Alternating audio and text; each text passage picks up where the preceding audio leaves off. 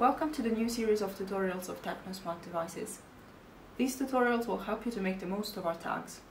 In this video, we will walk you through the use of our accelerometer tag, the Axy5. This miniature device can record acceleration for months with a very small size and weight. In addition to the accelerometer, the Axy5 also includes a magnetometer, which allows you to understand the spatial orientation of the animal. This figure shows the positive orientation of the three axes. You can find more details in the manual downloadable from our website. The Axy5 can be scheduled to work in certain time windows. For example, it's possible to set the device to record at 25 Hz during the day and to switch it off during the night. The schedule can save both memory and battery in order to prolong data recording. As with previous versions, it's possible to add a pressure and temperature sensor. The Axy5 can be deployed on a variety of species: birds, reptiles, amphibians and mammals. The batteries can be single-use or rechargeable and can be paired with solar panels for extended battery life. To switch on the device, swipe the magnet close to the tag. It will blink at 1 Hz for 20 seconds. The LED has turned off and the device has started recording. If you swipe the magnet now, the LED will turn on for 1 second and then turn off again.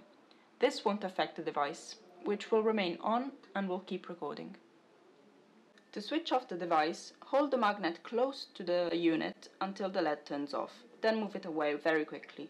The switching off is signaled by a long blink followed by 3 fast ones. Now let's configure our device. First, make sure you have a Software X Manager installed. If not, go to our website technosmart.eu, go on Support, Download, and download the X Manager software and install it. Connect the device to the cable this way. Pay attention to the cable LED lights. They need to be on the same side as those on the tag.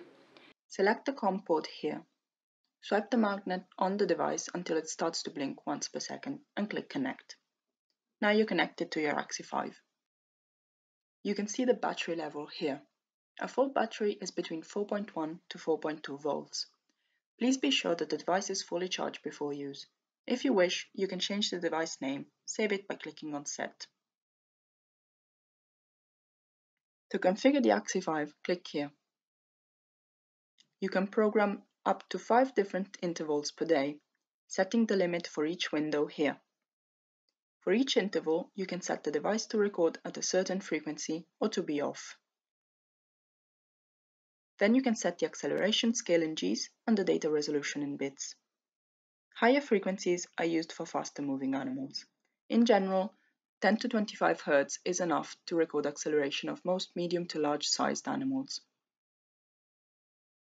G values of 2 to 4G are suitable for most cases, but a plunge diving seabird, for example, would require 8 or 16G.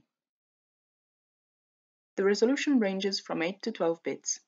In general, 8 bits is enough for most applications.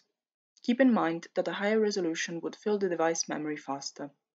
Afterwards, you can choose the recording frequency for the magnetometer, and if available, you can enable the temperature, depth, and ADC sensors and choose their period. A summary of the configuration is printed here. You can save these settings to a file for future use. Then click Send the configuration to upload them to the device. Your Axy5 is now configured. Now click on Disconnect and your device is ready to use. To download data, launch X Manager and connect the device as shown before. Click on Download. The blue bar shows the download progress.